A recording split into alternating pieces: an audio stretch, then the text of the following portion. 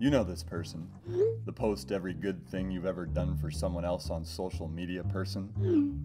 No good deed should go unnoticed, and it never will, thanks to your newsfeed's constant whir of frequent tweets, posts, updates, vines, check-ins, tags, messages, and shares.